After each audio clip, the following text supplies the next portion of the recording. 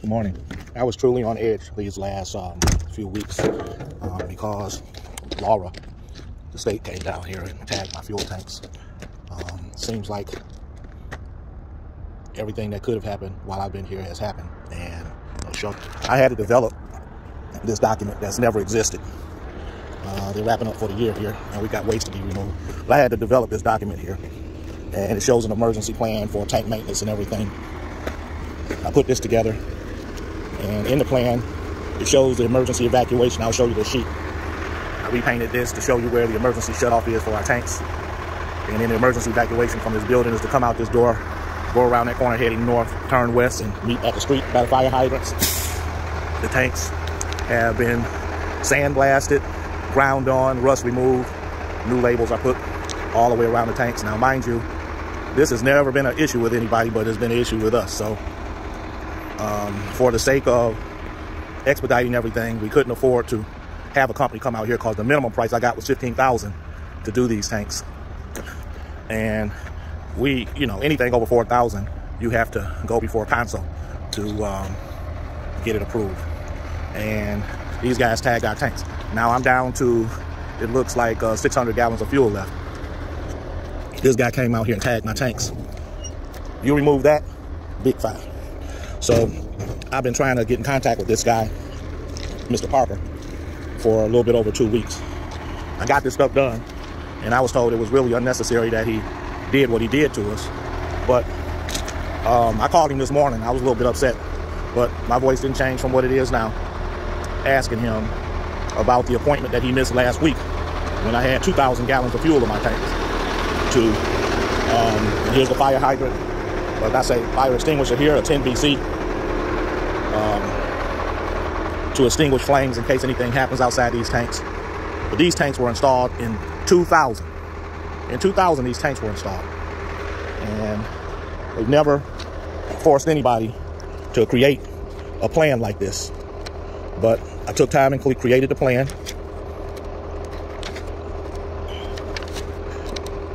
And I called that guy this morning, and I guess he could tell that I was really irritated.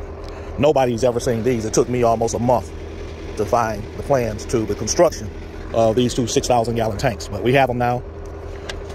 Here is my evacuation plan that I developed. Here's my checklist for attachment A, checklist for attachment B. I took photos of this whole thing as it progressed. Here's the work order that I had Oscar Larson come out here and perform. Because this guy asked me, well, did you get the labels put on the tank? Yeah, I got the labels put on the tank. You can see from the third document from the rear that the labels are there. Here's my write-up. And I mean, this guy just really ran me through the motions. I don't think that it was fair. And everybody I talked to said that this guy shouldn't have tagged these tanks like that. But he did. But as we all know, shit happens, and you just need to be prepared to handle your business when stuff happens. Unfortunately, we would have had to go out to bid to get a company to come in and do all of the work that was done on these tanks. It's just a shame. But now all of this has been created. Going forward, the next director will never have these problems as long as he maintains to complete this documentation as he goes forward. And I mean, I've had quite a few problems with the tanks, but I've always had the work professionally repaired. I've never tried to go out there and touch that. But that's gasoline. It's flammable. And then the diesel fuel is combustible.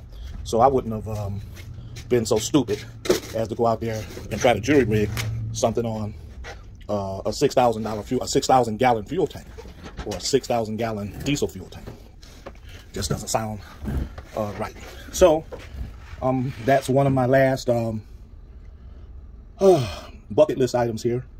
And you just had to be resourceful working here. There's still a lot of things that's got to be done, but it's my hope and my prayer that the next administration that comes in here has a good working relationship with the legislative body, and the legislative body is as supportive of the Department of Public Works as the administration is.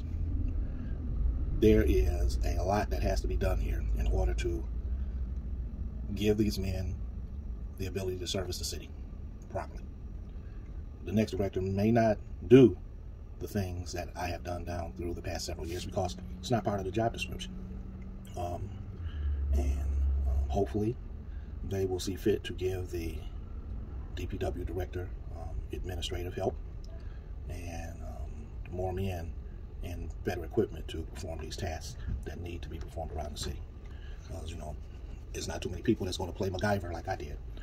And I wasn't playing. I was literally trying to service the city. But this gas tank fiasco is over because I put it in such a way that he understood that if he didn't come take these fucking straps off my tanks, he was going to have some problems because I was going to talk to his superiors. He did not keep his appointments. He put undue stress on my department by making some demands that everybody that I've had come look at the work that I performed and the things that were required of me to do. They said my tank should have never been capped in the first place. But that's going to be all over this morning. I am ordering fuel, and I'll have that fuel by the morning. So the city is in good shape. We do have a backup plan just in case he doesn't show up. But I will not remove those straps. He's going to come and remove those straps. That should have never been placed in the first place. He should have worked with me and given me time to do the things necessary to bring our tanks into compliance. And as you can see, you have reached Jan Davis, City of Highland. Our tanks are in compliance. And in most cases, what I've been told is they never look so good and that they're in a lot better shape than other tanks that are being serviced right now currently today. So they were just surprised that I had to go through all I had to go through, jump through all the hoops I had to jump through. But it's done now. I can move on to the next bucket list item. Be blessed. Today, I'm painting our fuel tank. LARA tagged us on all of the rust and everything, so I spotted all of the fuel tanks. Now I'm going to paint them. Putting a coat of Rust-Oleum on everything first, and then I'm going to seal them in some marine paint. But these are the things you got to do. I got a few days to get them done. So we'll see how I do with this. But without a doubt, like everything else, I'll get it done.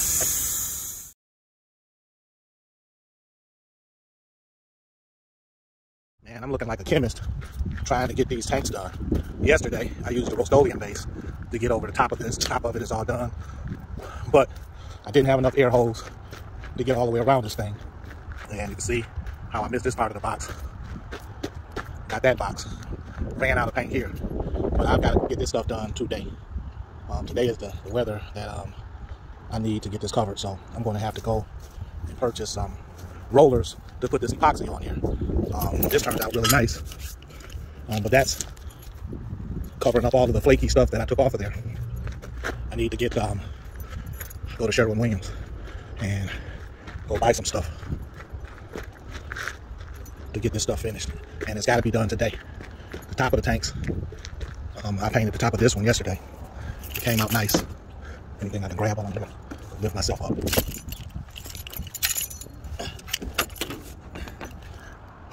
So I did a good job on that yesterday, but this stuff needs to be done so LARA can come and inspect these things. I'll have the seals put on them. I don't know the last time that these things have ever been painted, but they looked horrible, and it seems like all this stuff falls on me to oh, and I need to pick up some red to do these poles. Well, let's get it done. This is the first tank that was all rusted out. And this is the 2-part epoxy. This is the last part of it. So it was a mess to roll this stuff. And it is not easy. This is finishing off this first tank. Put some Rust-Oleum on it to seal that rusted stuff in, but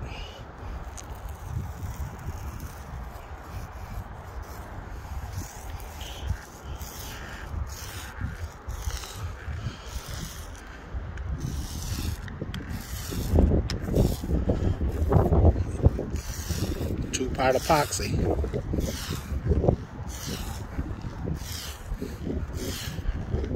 You wouldn't believe this stuff costs $300 a gallon, but it does. So that one over there got to get done. I have to do that one. It is not as bad as this one was. This isn't what LARA was complaining about. This one was the one Laura's complaining about. But guess what? She's done. Peace out.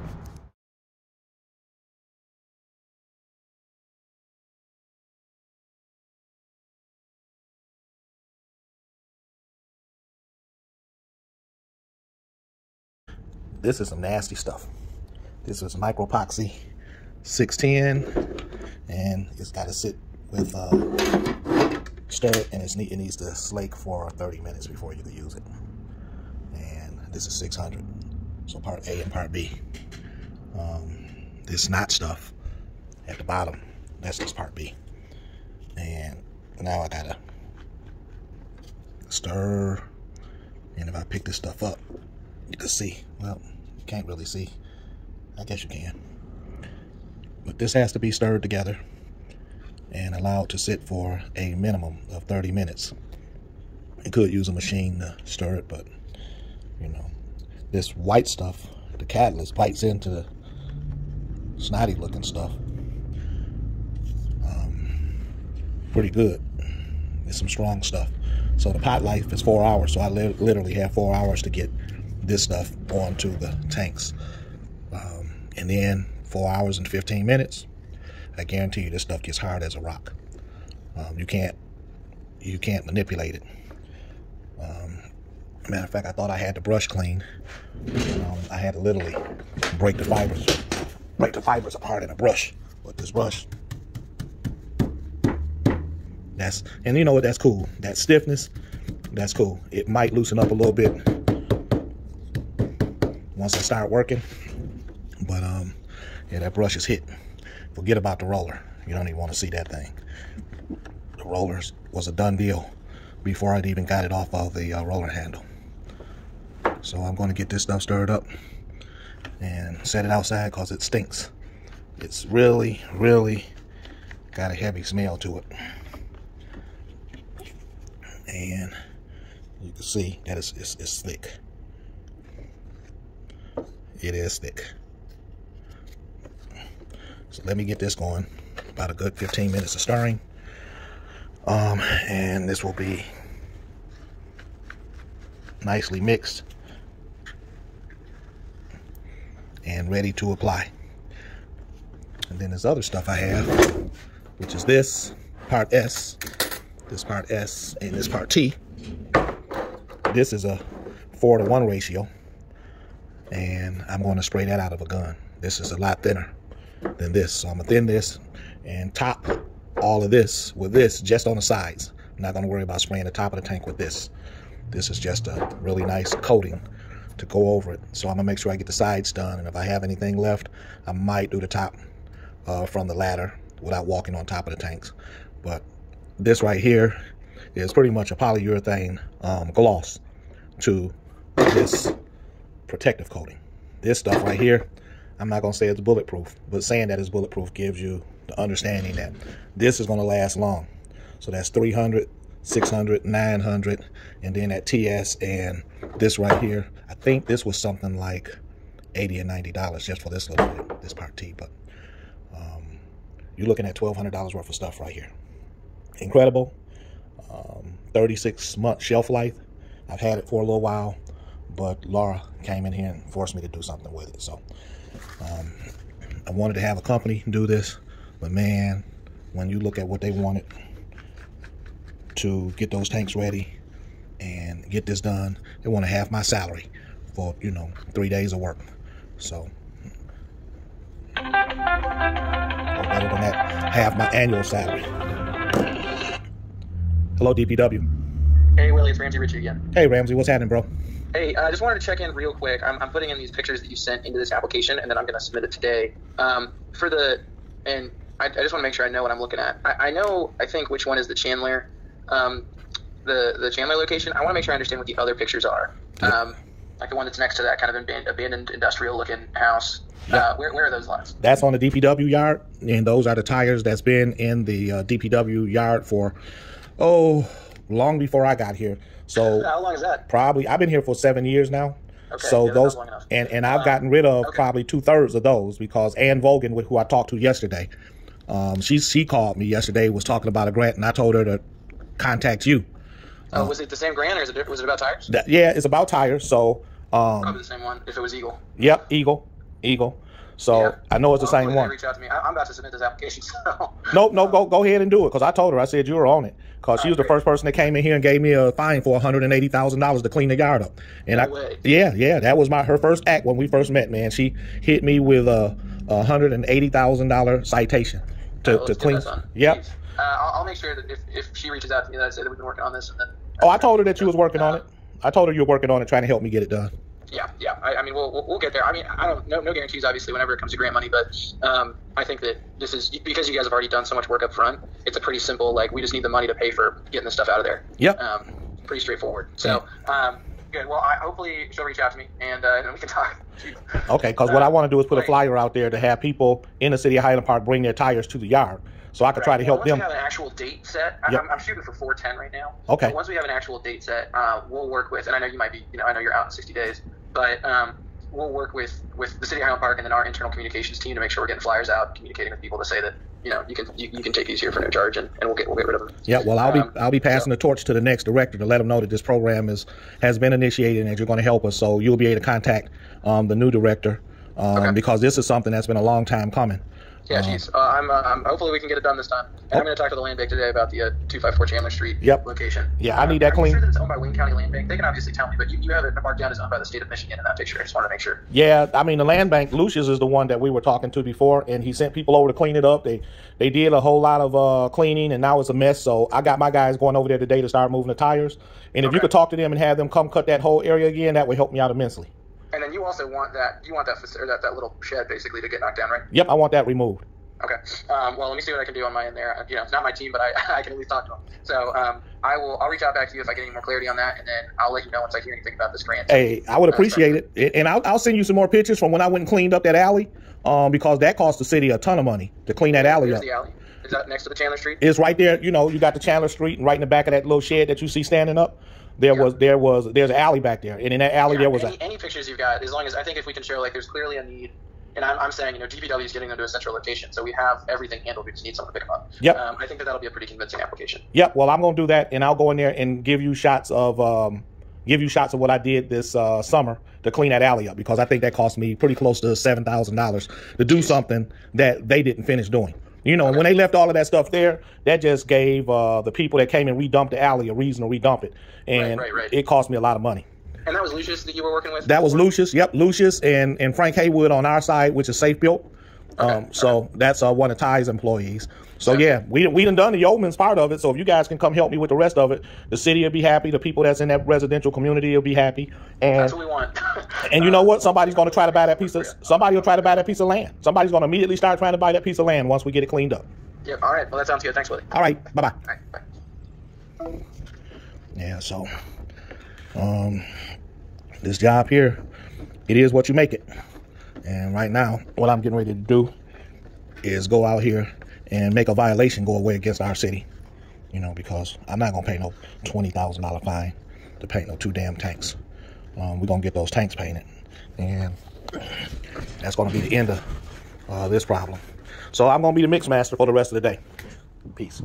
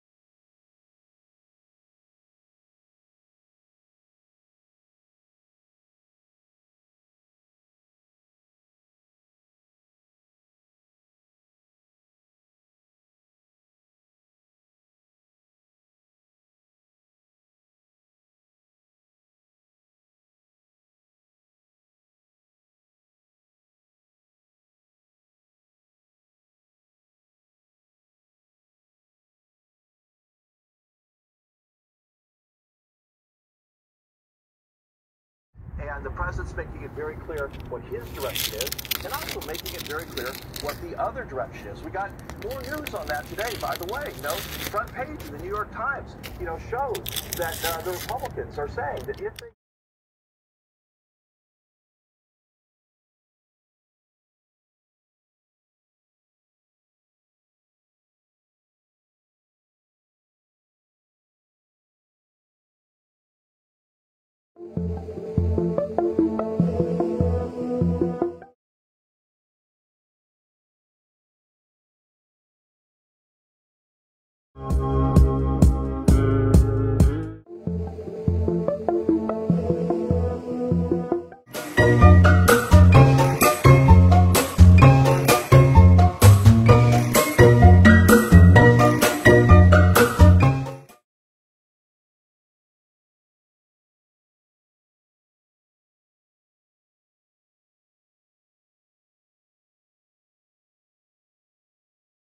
Okay, so I guess Laura heeded my conversation with him this morning because he's out there.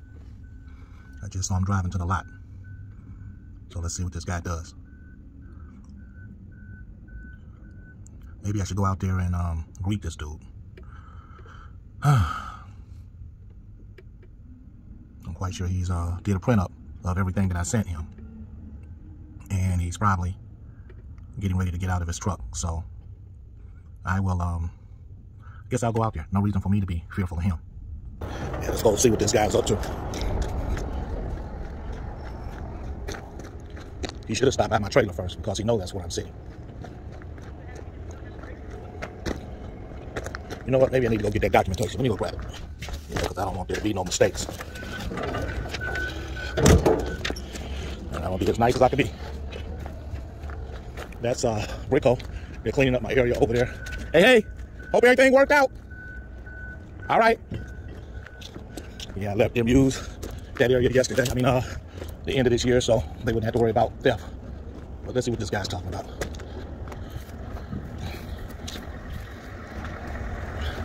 Hey, Mr. Parker. I guess he's busy. Hi, Willie. Hey, Mr. Parker, how you doing? Good, how are you? Just fine now. Hey, so they look good, dude. They look good. Okay. I don't know, this one... Hold it for 5 seconds. No, I know. They're showing battery low, but I don't know if that always happens. I never really know. No, they're going to come back and change the batteries. I've got them getting ready to hook some equipment up on the front for the auto readers, for all of the meters? Cars. You know, all of the vehicles that come in here. We want to know what goes in what vehicle. Sure. So this bad boy's damn near empty. So I'll call in today to have them come and refill it. Yep, tags are off. They look good. Completely different tanks than the first time I was here, but yep. Yeah. Yep. So this fire extinguisher around here, we have several types around here as they come and check them. I would only recommend, you don't have to, but I'd only recommend that you get one of the bags for it to put over it, because it makes it more visible that it's a fire extinguisher. Like a clear bag? No, they're like a red. It's red, and they're 4 fire extinguishers. They okay. Velcro on the back. All right. Only because the trash can kind of blocks what it actually is. But right. Well, what I've done is I've sent this document out to the fire department and the police department, so they know exactly where all of this stuff is. Sure. This right here just protects it. So I get it. I mean, 100%. Yep. I get it. So all this will change out. All of the rust has been inhibited on top of the tanks. Everything on the bottom is encapsulated, and all of this stuff is going to be removed. But it's all up to code. What do you mean it's going to be removed? I'm going to have them put a machine here. It's a digital machine that tells you how much gas is being used. Okay, like a gas boy or something like that. Yeah, it's in there on the floor. Yeah. And they paid a lot of money for that thing. And it's basically been in there for a year sitting on the floor doing nothing. So now it's getting ready to be installed. So Oscar Larson will be out here next week. And it's one machine? There's one machine that takes care of both tanks, yep. Yep, so everything's together. I hope this is to your satisfaction. No, it is, absolutely. It looks great. Okay. So, nope, it looks good. Okay, Brian, I got to get going. Yep, I will email you the report this afternoon. Okay. Okay? All right, thank you. Here's my truck coming in for hauling debris. I keep my guys working. These dump trucks, I need to go get some stuff for that truck.